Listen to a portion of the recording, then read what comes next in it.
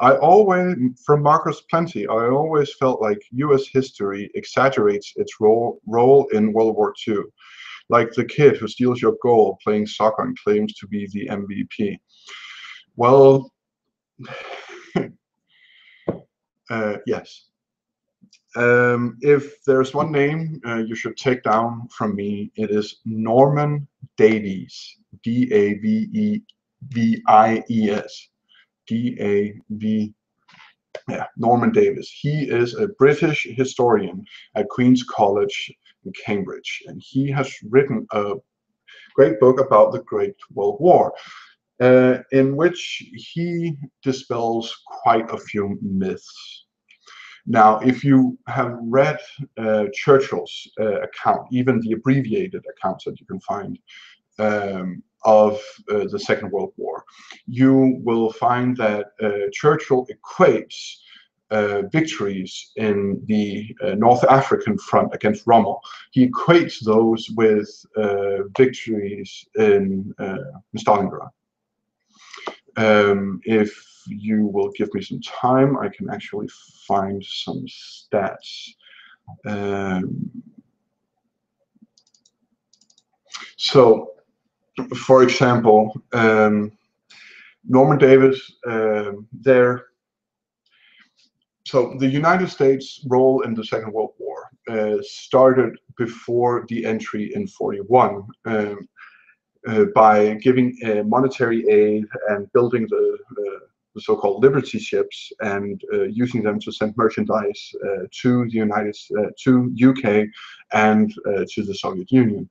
And it has normally been held that even though the Soviet Union did all the fighting during the Second World War, or most of it, the lion's share of it, at least in the European operation of theater,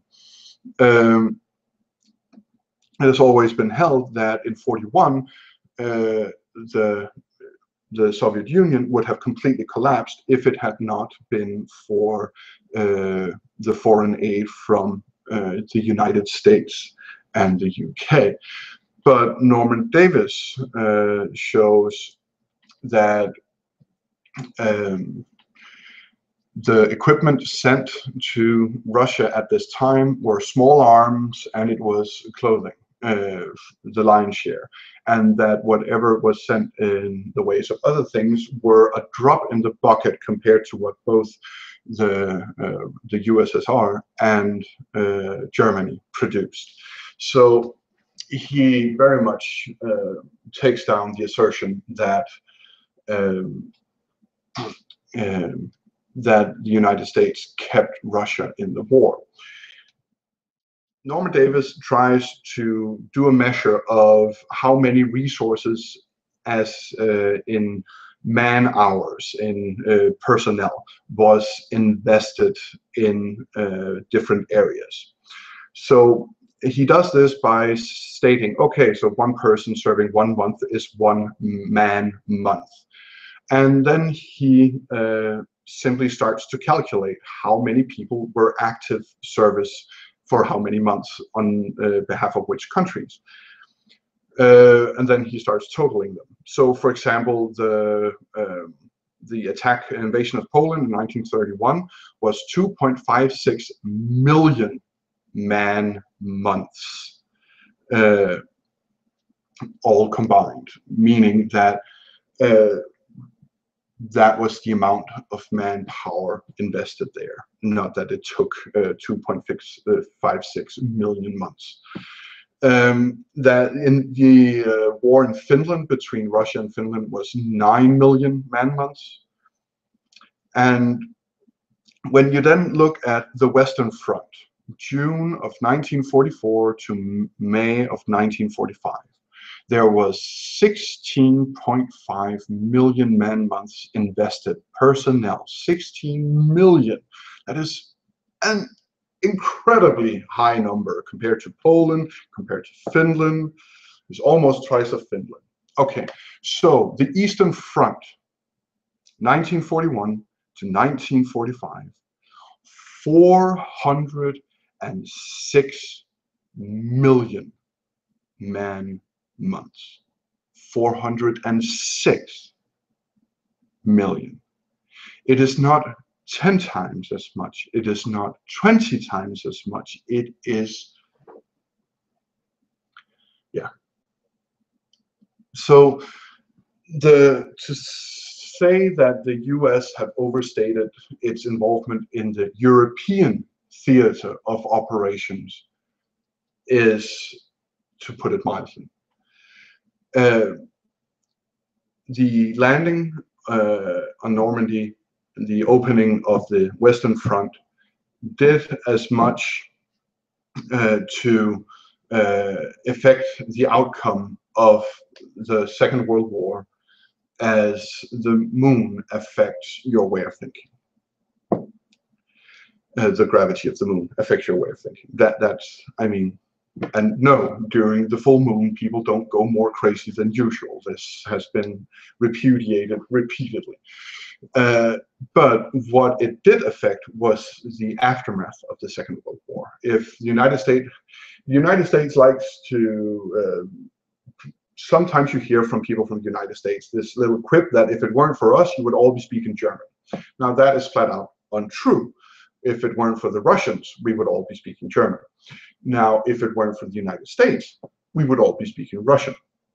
Now, that would be a fair assessment that in the aftermath of the Second World War, you had great effect in staving off Stalinist Russia, which was, in regards to tyrannies, one of the biggest that has ever existed.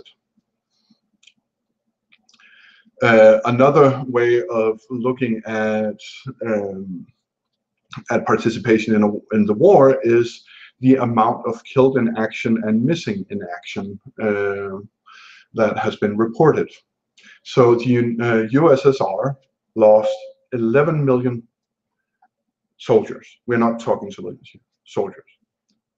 Germany lost 3.5 million.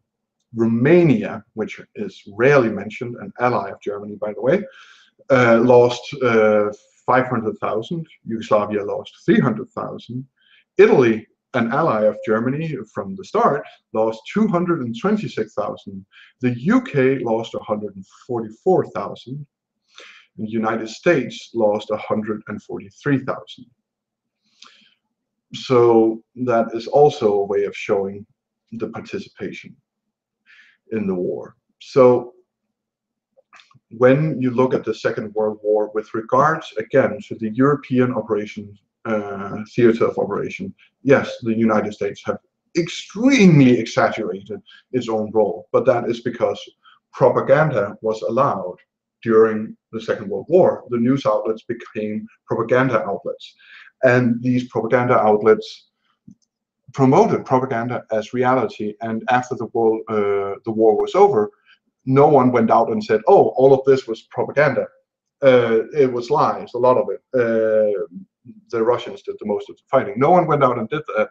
So that means that with our very short forms of memory, we forgot what the truth was.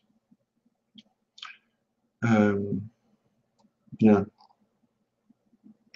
Another way of looking at numbers, this is the justification of carpet bombing Germany, for example, was the Blitz on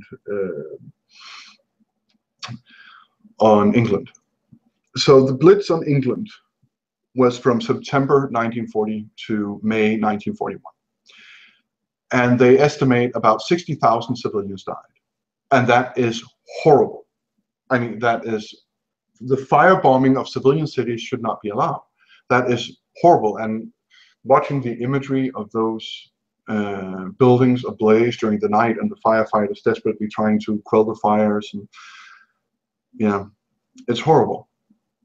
Now, Dresden, which was at the time proclaimed to be the big intelligence headquarters of the Wehrmacht, which it was not, and which has come forward after the war that no one ever believed it was, but it was propagandized as being intelligence headquarters of the German army. Dresden, in a 3-day bombing raid, firebombing raid, 60,000 people died. Now, compare that to the Blitz against England, which lasted over a year. 60,000 people died. The surface bombing or carpet bombing against German cities from 42 to 45 killed an estimated 650,000 people.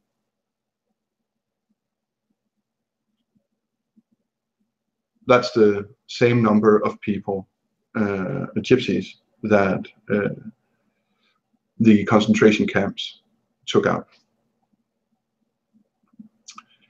And people then state, oh, but we were trying to attack industry. But the man nicknamed Bomber Harris, who was in charge of the bombing of the German cities here, he learned surface bombing from his tours in Iraq as a British officer in the Air Force. And he stated that it was too hard to hit factories, so it was much harder to, it was much easier, instead of trying to do precision targeting, which the equipment couldn't really do, it's much easier to just surface bomb entire cities and have the civilians give up hope. And the truth of his statement that it was too hard is borne out by the German BNP, the GDP, sorry, which steadily increased throughout all years of the war, from 100 in 1938 to 124 in 1944, and it didn't decrease until 1945, where it fell to 88. So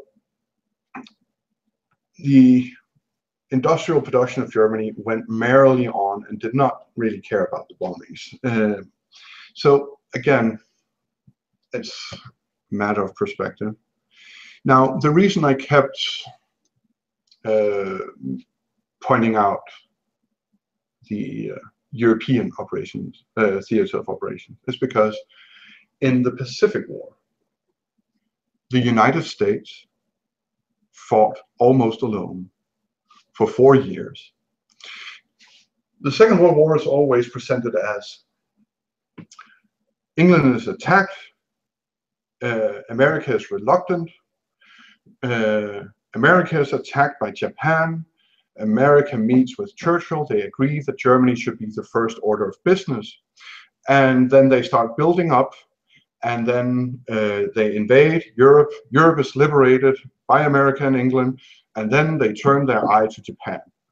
Now there's something very wrong with that, because what actually happened was America was attacked by Japan. America takes the lion's share of its existing resources and commits against Japan and keeps a war going against Japan, a winning war, no less, against Japan, while it at the same time builds up troops and supplies, yes, to do the invasion in Europe, yes, but this was done very slow compared to what could have been done if Japan had been ignored. So the United States fought the Pacific War, of course, alongside Australians and other troops from the Commonwealth, including British troops in Asia, but the United States by far committed the most resources and the most personnel. So the story the United States keep telling itself about the European operations, theater of operations during the Second World War, they should stop telling. You should stop telling that, and you should stop telling that story that you tell yourself about Europe. You should start telling yourself that about the Pacific War, because there it's actually true. So that was a very long-winded answer to your questions. Okay.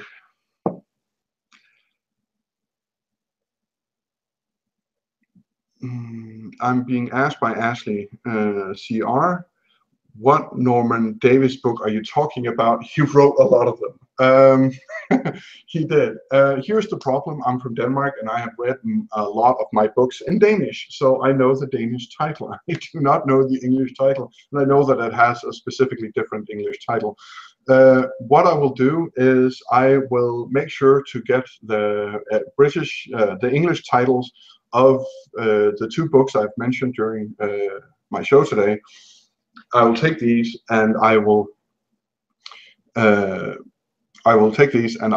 put them in the comment sections of this video. I'll put them in the detail sections of this video, and yes, so I will do those things so that you can find them if you want to find them.